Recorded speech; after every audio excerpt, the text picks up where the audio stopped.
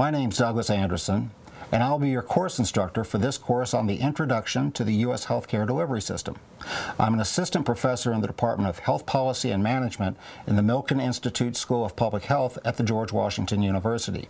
My PhD is in public policy, and after a career in health management in the healthcare delivery sector, I'm now teaching and researching the organization and delivery of healthcare services. My focus is on how physicians are developing new models of health services organization to improve the effectiveness and efficiency of healthcare services delivery. These changes are being created through components of the Affordable Care Act, which we will examine in depth in the coming weeks.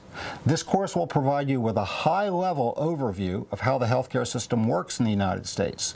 You'll learn both the delivery side and the financing side of an industry that accounts for 1/6 of our economy. It is the combination of these two elements that create a system of healthcare services. The implementation of the Affordable Care Act has created significant changes in the U.S. healthcare system. We'll do our best to describe what the system looked like prior to the Affordable Care Act and what it's beginning to look like now that the various elements of the Act are being implemented.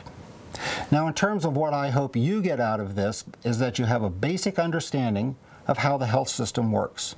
It's complex, so if you can get a basic grasp of how this works, that's a great start. And from there, I hope that you can insert your knowledge of public health and health systems into an understanding of the larger healthcare system. And lastly, as an individual, I hope that you become a more savvy consumer of information regarding healthcare, because with the Affordable Health Care Act, there are many aspects that affect you as an individual consumer as well as a public health practitioner.